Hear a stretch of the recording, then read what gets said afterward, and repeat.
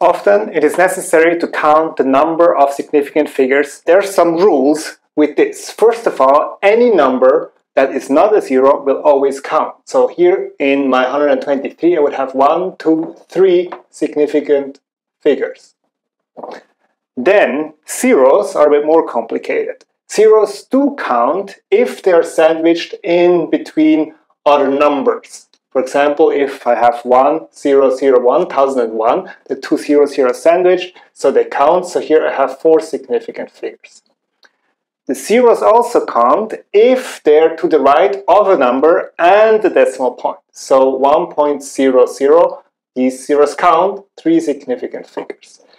They would not count if there is not a point on the right here. So if there is not a point on the right, they would not count. In this case, I have 100 with 1 significant figure.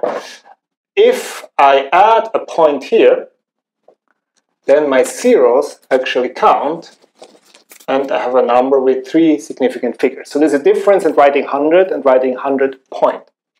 The zeros do not count if they're on the left of any number. Like here, this one doesn't count because there is no number here. So in this case, I have only the 3, 1 significant figure, plus the numbers on the right of it, and on the right of the small point, so 2 significant figures.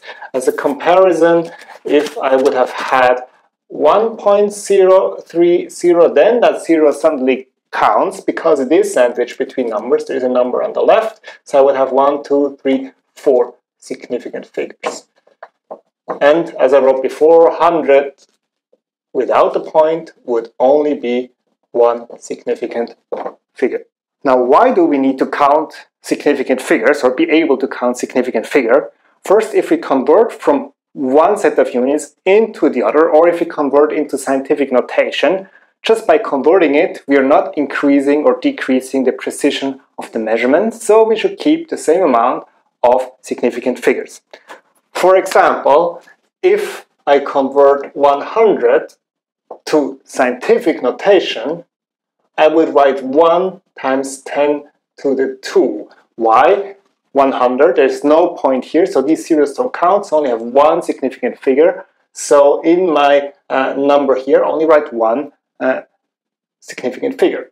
If I had 100 point, then that would convert to 1.00 times 10 to the 2. 1, 2, 3 significant figures, giving me 3 significant figures here.